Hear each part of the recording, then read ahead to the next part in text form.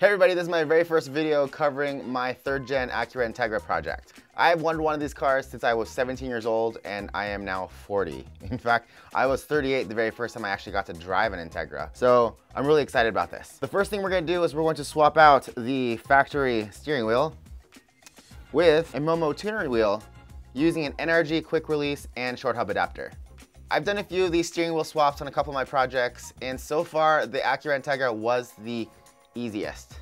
On the Xterra, I had to pull that wheel off so hard I actually ended up breaking the clock spring because I pulled too hard and wasn't being careful. Then the next thing, we're just gonna try to pump it a little bit to kind of loosen the steering wheel. Just to loosen it up. There we go. Oops. And you want to try to pull that out gently. I yanked it really, really hard. Don't do that.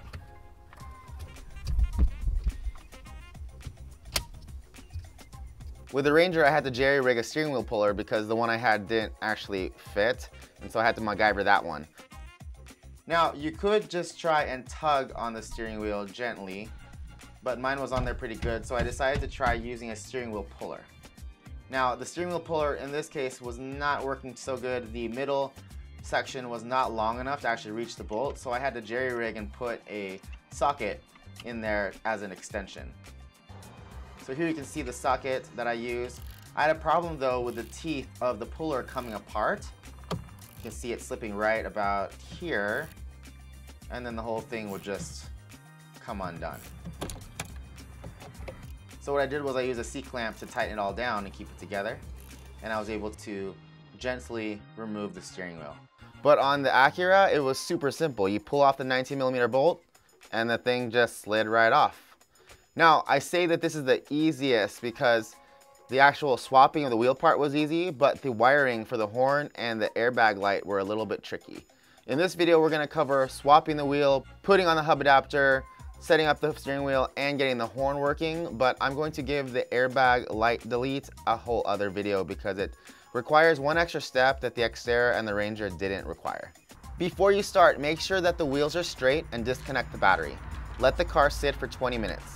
This is super important whenever you work with any of the airbag components. Be careful, you don't want the airbag exploding in your face. Using a screwdriver or a plastic trim removal tool, pop off the trim cover on the left side of the wheel and the trim cover on the cruise control button cluster. There are 2 bolts that secure the airbag to the steering wheel. You will need a T30 Torx head socket or a screwdriver to remove these bolts. A Torx screwdriver would probably be best. It's a tight fit getting to the screw on the right side of the wheel. My socket barely fit. Carefully pull the airbag towards you.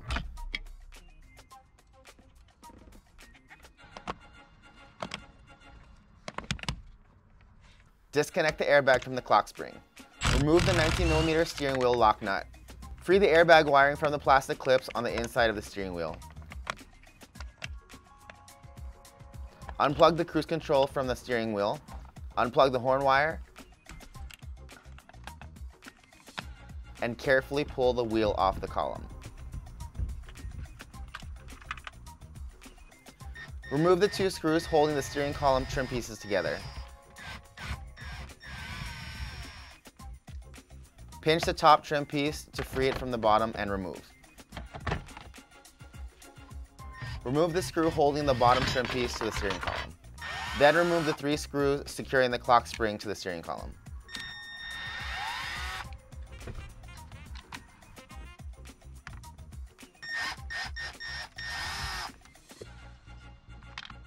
Carefully pull the clock spring off the column.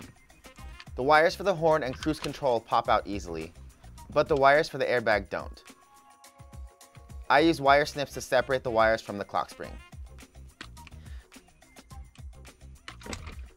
The back of the NRG short hub has some sort of conductive material that we will use to wire the horn. Carefully slide the hub adapter onto the steering column and match the notches on the adapter to the raised brass piece on the steering column. Thread the steering wheel nut by hand.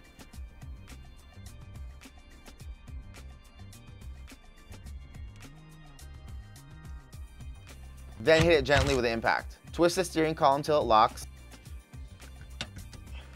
Then tighten to 36 foot-pounds. Connect the horn wires on the hub adapter to the wires on the male side of the quick release. Position the quick release so that the NRG logo is on the top center. Start the Allen screws by hand in a crisscross pattern. Don't force these.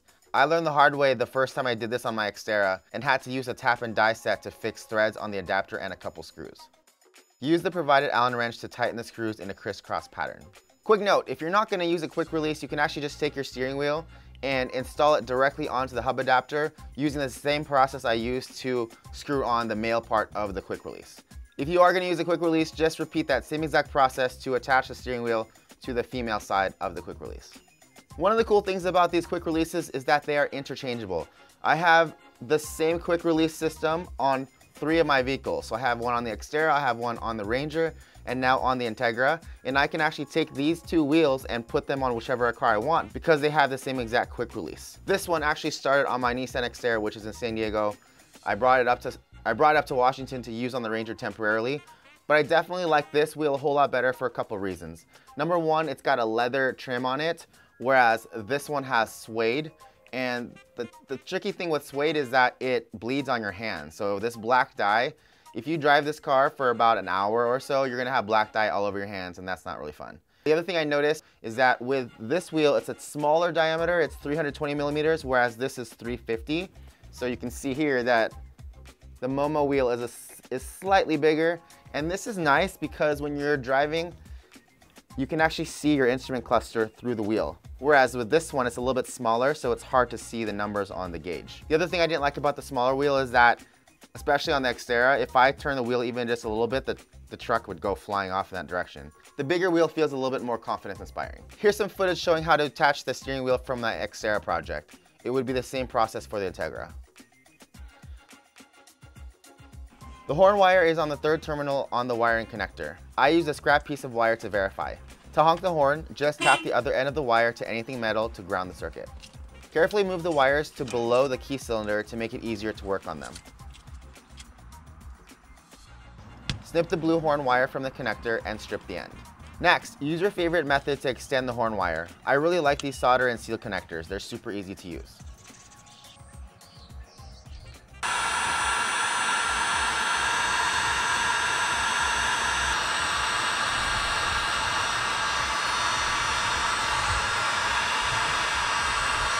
To wire the horn to the steering wheel, you'll need one of these shoehorn connectors. This part is probably not necessary, but I gently flattened out the shoehorn, thinking it might be easier to mount. I then used one of the screws that hold on the turn signal switch to mount the shoehorn connector.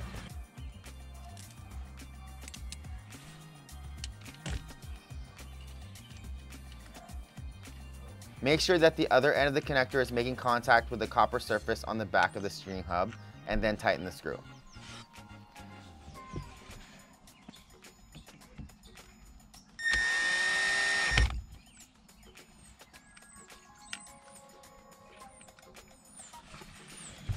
You can now test the horn by touching the horn wire to the horn shoe and pressing the horn button on the steering wheel. Next, put a male spade connector on the end of the horn wire.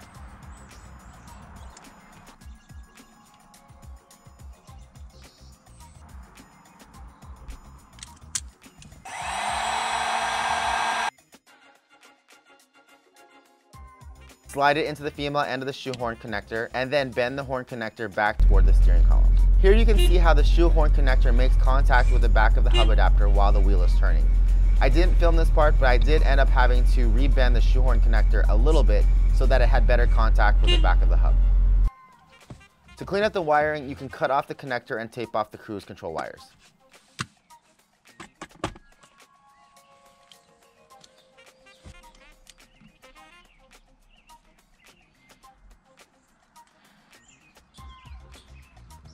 After this part, I spent about an hour or two trying to get the airbag light to go away. And normally all you need to do is use a resistor in between the 2 airbag wires, but for some reason this wasn't working. So after about 2 hours of playing around with it, I asked the Google machine and found out that the Hondas and Acuras actually have one extra step that you need to do in order to make the SRS light go away completely. So I'm actually gonna do a separate video just for that purpose. The good news is that up to this point, the car is drivable and the horn works. So if you don't care about the SRS light blinking at you, you can just put the trim pieces back on the steering column and call it a day. For me, it was dark, I was cold, I was annoyed, and I was over it. So that's what I did, but I don't like that blinking light. So I did come back the next day and got that fixed. So again, stay tuned for that video. That'll be coming up soon. I hope you guys found this helpful. If you did, please like, subscribe, hit the notify button so you know when the next video comes out, and stay tuned for more stuff.